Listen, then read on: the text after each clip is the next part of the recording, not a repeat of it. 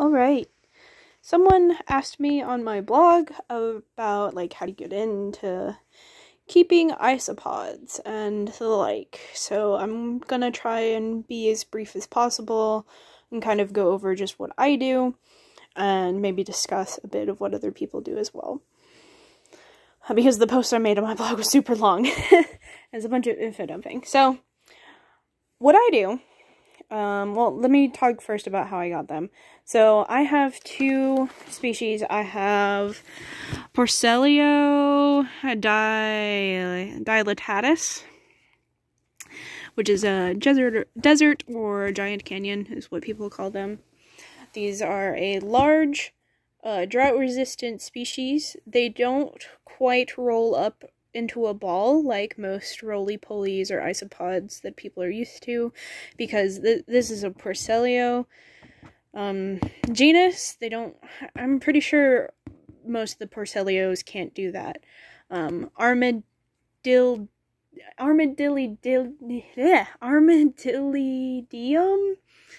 is the one that can roll into a ball. And then I have dwarf whites. I don't know the scientific name for these guys, but they're a very small species. And I have these guys because I put them in with reptiles and other invertebrates that will eat the bigger species. So I have a small species and a big species. I got both of them at reptile conventions. You can get them at reptile conventions because a lot of people do bioactive. You can get a whole bunch of other invertebrates at reptile conventions. Anyway, you can also, find them on Amazon. Other online stores will have plenty of other morphs and species. Well, you can also just get them outside. You can start lifting up rocks and find your local isopod species. It's probably going to be armadillidium. It's a hard word to say. At least if you're in North America. So yeah, I keep them in these Tupperware plastic containers. You can keep them, this is like a shoe box size maybe. I think this had a small colony of dupias in it once. But yeah, something like this will work fine. You can poke holes in the top if you so choose. I don't have holes in these two because I open them up weekly just to check on them. And it just keeps things out and keeps things in, so I don't worry about with holes. But if you are worried about airflow, or if you don't think you can check up on them weekly, then sure. Air holes in the top is fine, or you can do air holes in the sides. Just, if you do it in the sides, you don't have to go all the way around like I did with my dubias. You can do, top here on one side and top here on the other side. You want to cross breeze. That just promotes good airflow. So, anyway, back over here. So, you have your isopods. You've chosen the isopod you want to get. Now, how do you set up their enclosure? Well, you figure out what you want first. So if you do plastic bins like me, which are super convenient, they hold moisture in really well, and isopods need moisture to breathe, because they're a crustacean.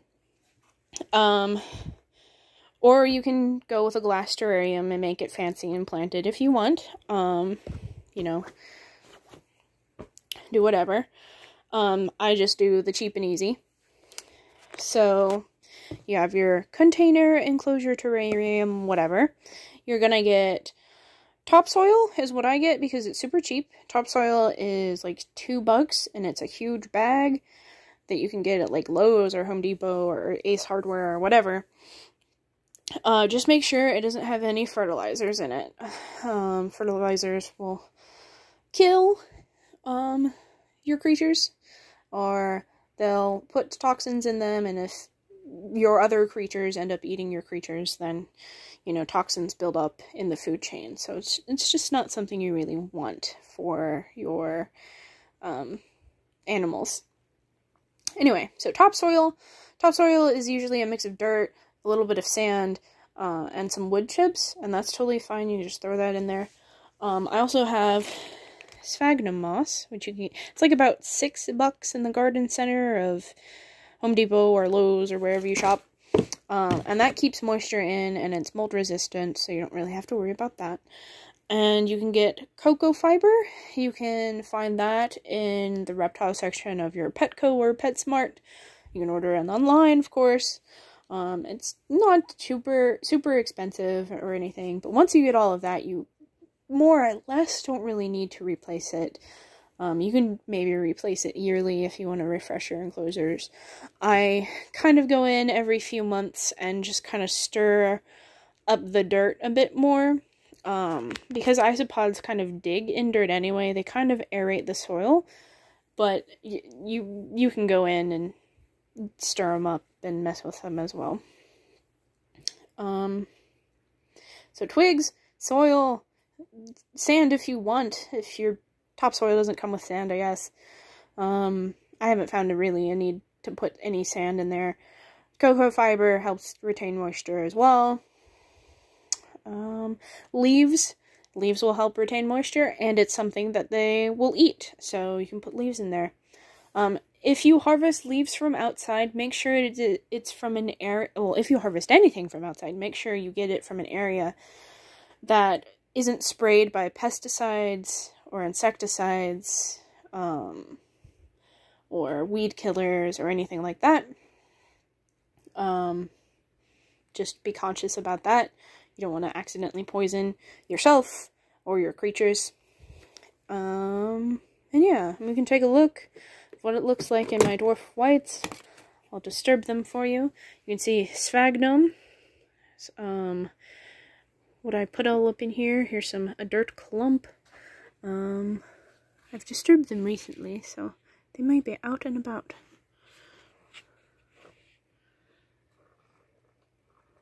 Focus, and then you can see them moving. They're very tiny. Dwarf whites are indeed dwarf. So yeah, they just kind of do their thing. I don't really mess with them too much. Just check on them. I feed them in the same area when I do put food scraps in, just to make sure, like, so I know where to look, and see if they're, eating it fast enough. They're very small, so it takes them a while to eat things, so you don't want to overload them. My desert canyon container is a bigger container because not only are they a bigger species, but I want them to grow into a bigger colony. So, bigger container, the more isopods you will end up getting. So the same, these guys have more twigs in there. It's a bit drier because they're more drought resistant. See if I have any. Yeah, there's one.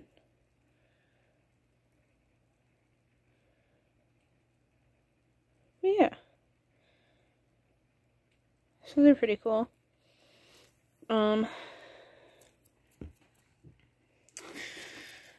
So yeah, they'll eat twigs, they'll eat leaves. I put potato skins or clippings or whatever in, carrot, occasional broccoli, bell pepper. I will sometimes do fish food and dog kibble.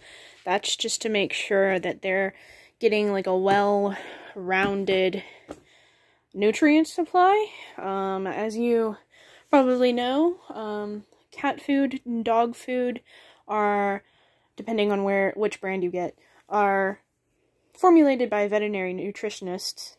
So you pretty much know that you're getting, the essential amino acids and protein and fat and all that good stuff that life needs. So, yes, is it formulated for dogs or cats? Yeah. But an isopod is, kind of at the bottom. They're detritivores, so they'll eat anything and everything. And you just want to make sure that they're, that they have access to anything and everything. The only thing I want to say about kibbles and fish foods is that they have grain in them for the most part, depending on what type of fish food you get, I guess. And grain can attract grain mites. So I would only feed kibble and fish food very occasionally and in very small amounts. For a colony like this, I may put in 1 kibble piece every month or every other month. For a colony like this, I would probably not even do a whole kibble piece, but I'm just overly cautious about that. Grain mites are harmless, but they're freaking annoying, and they're technically stealing food away from your isopods, so I just try to avoid that. As for water, I did mention that they breathe through gills because they're a crustacean, but they don't really need a water bowl. In fact, they'll probably drown in it if you offer them one. Just make sure that the soil that they're in is moist enough. You can put a rock in there, and make sure, like, you know, the soil under that rock is moist, and because the rock is there, it'll inhibit evaporation. You can do what I do and just not put any holes in, and that'll keep things moist for a while. You are going to want to open your containers up if you do what I do. Occasionally, I do it weekly, just because they need air, so they respire, so they produce, you know, carbon dioxide. They need to replenish, you know. So yeah, if you put them in enclosures with other animals, like snakes or lizards or whatever, like I do, because of bioactive enclosures, and those animals need water bowls, what I recommend doing is putting a rock in the water bowl so they can climb out easy enough. I usually angle it on the lip so they can just swim over and climb out, theoretically.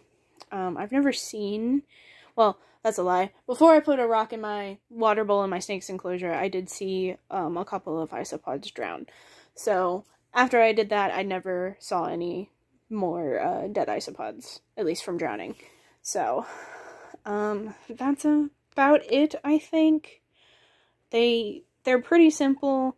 You can go all out and have a nice planted, beautiful looking terrarium, or you can do what I do, which is just cheap. I have them there. They're really cool to look at. I feed them table scraps and occasional dog kibble or fish food, and eggshells to make sure they're getting, you know, the nutrients that they need. I think that's pretty it. I've gone over where you can get them, how to set up their enclosure, water, why they need it, how they can get it, foods. Yeah, I think that's it. Go out, have fun with your isopods.